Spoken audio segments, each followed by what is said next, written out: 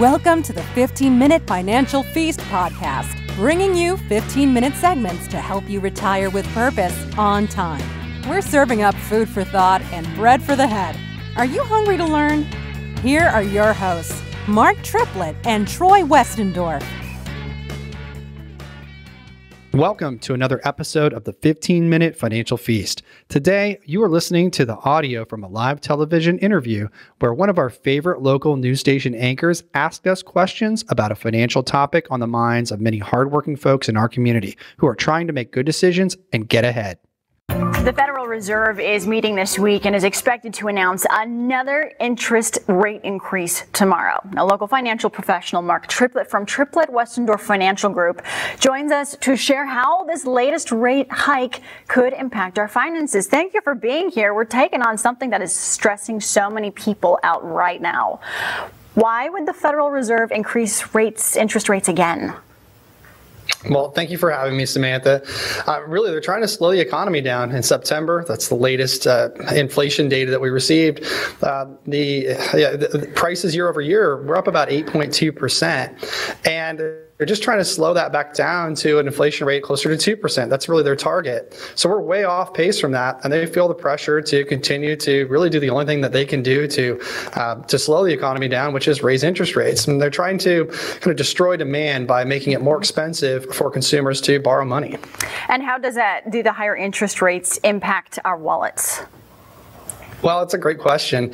If you're carrying debt, if you have financed a car, or you have money on credit cards, or you're in the market for buying a home and you're looking to finance the home with a mortgage, all of that is going to cost you more than it did in the past. Credit cards are, the finance charges on credit cards are upwards of 19%. If you go to buy a vehicle, you're probably going to see your auto loans increase.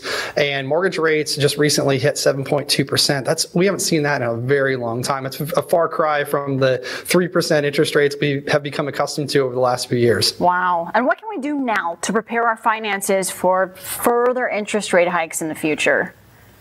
I would say if you have the means, pay down your debt. Don't carry those expensive finance charges. Samantha, I've met folks that have thousands, if not tens of thousands of dollars in credit card debt that they're paying finance charges on. Meanwhile, they have money in a savings account or a CD or a money market, and it's earning next to nothing. And all they have to do is take those dollars and go pay off the money that's actually costing them a lot. And simple things like that. Pay down that credit card debt.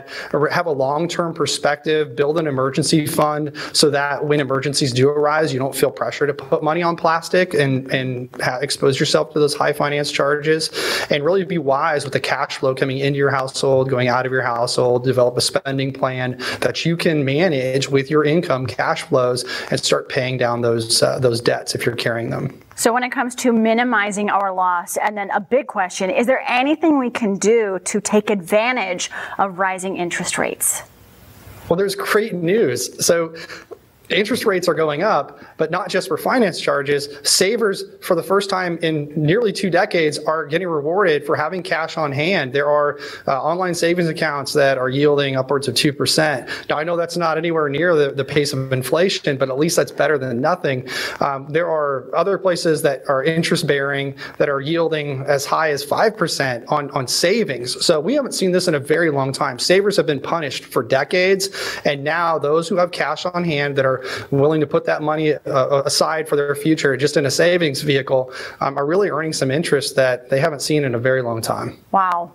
Wise advice. We can all take something of what you said. Thank you so much for joining us today. Thank you for having me, Samantha. You've been listening to the 15-Minute Financial Feast podcast. Remember, every dollar has a purpose and every dollar has a timeline. If you have questions about today's topic, schedule a call with a team member. Visit www.mypt5.com.